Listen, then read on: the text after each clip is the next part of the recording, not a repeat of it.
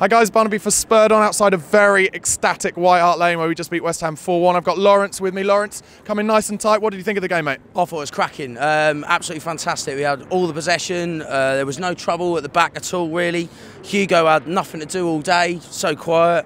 Kane banged 2 in the back of the net.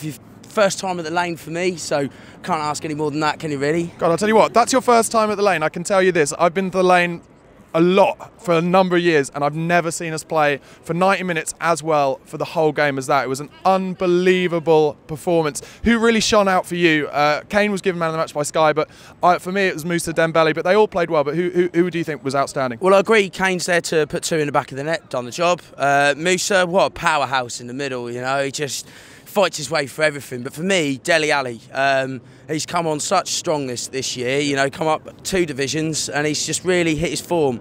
He had a cracking game against England, hasn't let it get to his head, still used that energy, and for me, I really want to see where he goes in the future because I think this is something that Spurs need to hold on to. Yeah.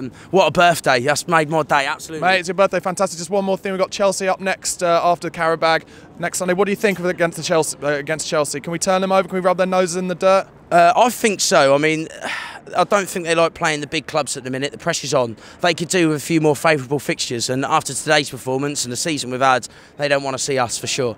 All right, guys, let us know if you agree with what you had to say in the comment section below. Don't forget to subscribe to the channel on YouTube and follow us on Twitter @SpurredOnTV. Cheers, mate.